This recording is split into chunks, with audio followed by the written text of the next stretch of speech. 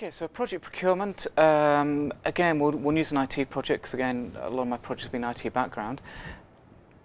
Large server deployment in the States, large software company. Not cheap servers, you're talking many hundreds of thousands of dollars to procure these servers and all the relevant components of them, the disk arrays. So during scoping of the project, we actually made an identification of what these were going to be, knowing that they had a long lead time and a large cost associated with them. Long lead time, large cost, identified during initiation. Obviously, gaining acceptance and approval of that was beyond project management sign-off, usually beyond steering committee sign-off. This one actually went to the CEO of a large software company.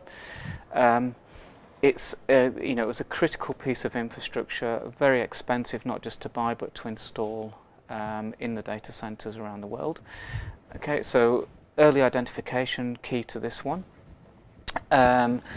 Obviously then the contractual negotiations were very key as well, and we did leave those to the infrastructure guys who were very familiar with all the equipment.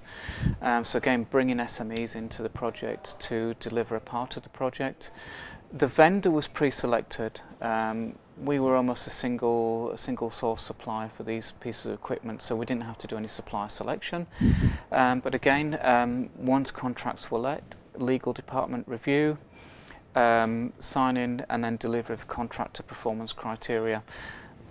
Full life cycle of procurement, it's not just something that occurs ad hoc. You have to plan it, design it into your project, work out how you're going to measure it through execution, sign off of quality criteria, very critical, acceptance criteria at various points throughout the project execution, in order so that we could go live with our project. So remember, it's not just a one-off activity, it's integrated into other activities in the project.